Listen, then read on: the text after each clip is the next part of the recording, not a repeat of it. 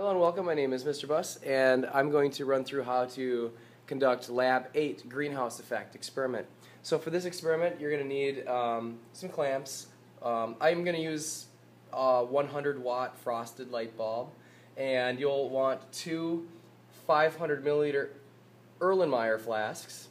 All right, and you'll want two temperature probes hooked up to a LabQuest. And now notice that there's only one difference between both of these Erlenmeyer flasks. They both have brown construction paper in the bottom. That's to simulate maybe like dirt on the earth or something like that. And this one has a rubber cap, a rubber stopper, and this one does not. The rubber stopper represents an atmosphere. So I know that there's air in both of these, and that's part of the atmosphere. But for this experiment, this represents the atmosphere, and this flask represents basically a planet with an atmosphere. And this flask represents a planet without an atmosphere, hence no stopper.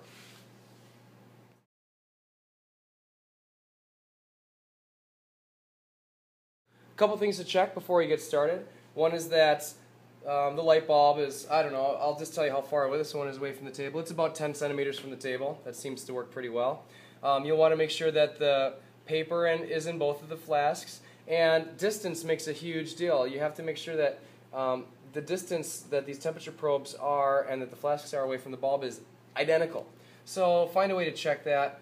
For this situation, I made it such that the temperature probe is 15 centimeters from this part of the light bulb, and I just checked that for both of them. It might take a few minutes to set it up. It's not that difficult, but distance is very important. One other thing you might not notice is that the Erlenmeyer flasks have a label on them, and it wouldn't make sense for one of the labels to face out and one of them to face in, so you want to make sure that they're both facing away, and again check that your distances are appropriate and that everything is set. What's important to do is make sure that you know which temperature probe is plugged into which channel. So for this experiment, I have the Erlenmeyer flask without the stopper plugged into channel 1, and I have the Erlenmeyer flask with the stopper plugged into channel 2. Now let's set up our LabQuest for data collection. I'm going to make sure that the rate is 10, and I'm going to change the duration to 30 minutes. So change seconds to minutes.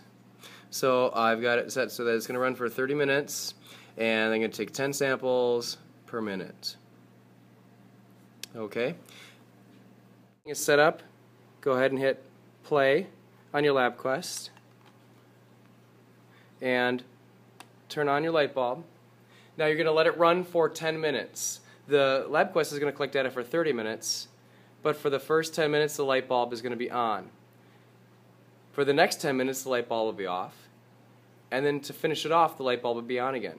So you're going to run through an on, off, on, or a day, night, day cycle with 10 minutes on, 10 minutes off, 10 minutes on. 10 minutes, turn off the light. 20 minutes have passed, turn the light bulb back on.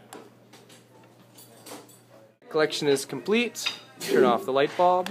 Talk about the science behind this for just a minute. So here's the idea. Light kind of travels through glass, no problem. We know that, obviously. The brown paper is there because the light will travel through the wall of the Erlenmeyer flask, and then it'll strike that brown paper, much like light comes through our atmosphere and then strikes the earth. When the light strikes the paper, if it is absorbed and converted into heat energy, the heat, believe it or not, is a different wavelength of energy, and it cannot go back through the glass. That's how greenhouses work. They allow light in, and when the light strikes the surface inside the greenhouse, like the plant or the ground or whatever, and is absorbed, then the energy is now converted to heat energy, and that cannot leave. It gets trapped, and so obviously if we're going to have a situation where there's no stopper on here, the heat energy can leave through the top, but it can't leave through the glass. Obviously if there's a stopper on, the heat energy should theoretically be trapped in there pretty well. And the only way it could leave is by warming the glass, and then the glass on the other side is going to be having contact with the air and so on. Once you've collected the data, make sure that your iPad is connected to the LabQuest and go ahead and screenshot that graph. Mine looks a little different than yours might because I was preoccupied and I actually forgot to shut the light off at exactly 10 minutes. I think I must have shut it off at about 14 minutes. But whatever, you can still get the idea. This worked really well. You can totally see that the red line, which represents the Erlenmeyer flask, without the beaker, without the cap, it didn't heat up very quickly. And the one with the cap definitely was able to heat up and maintain the heat much better.